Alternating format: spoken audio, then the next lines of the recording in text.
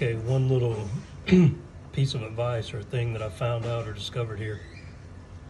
If you're going to do the micro bubble scrubbing method for different treatments and all, some people use it for different things. Some people just say it helps the overall health of the tank, and some people use it to treat dinos that I've read.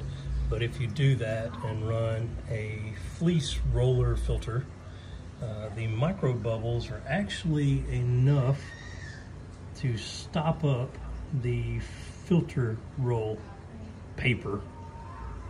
So you can see them all stopped up right there. You can see how high the water level is there versus the float valve, which I had to turn it off because in 2 days time it almost burned through a whole roll and it's not even dirty.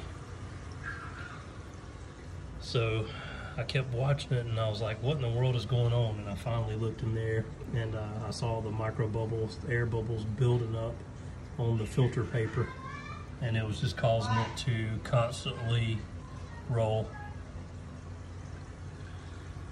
So just a quick tip if you decide to do that. So basically what I've done is I had the air stone in front of the pump, and basically I've just moved it to the back there. Dosing the bacteria that I am, it says it can drop the oxygen level in the water, so I left it going, you know, basically just for that.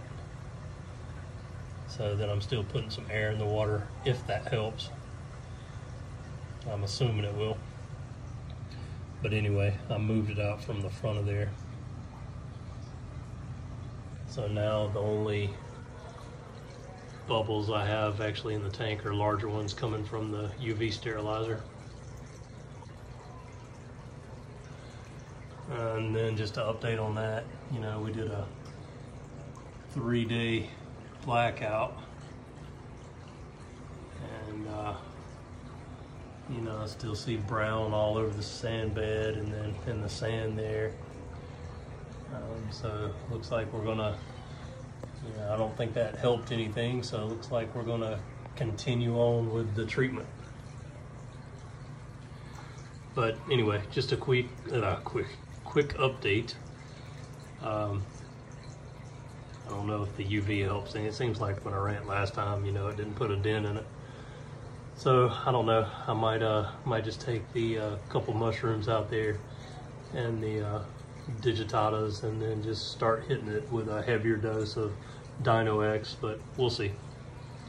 All right, thanks for watching. Just like I said, I wanted to kind of document, video all of my experiences, and you know, I thought that was a kind of interesting deal.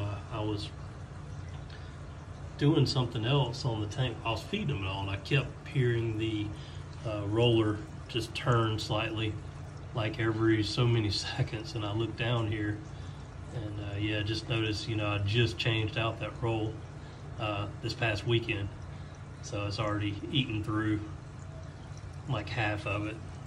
And I came down here and noticed that. So yeah, I saw all the micro bubbles like coming out in here, and then they're all just stuck to the paper.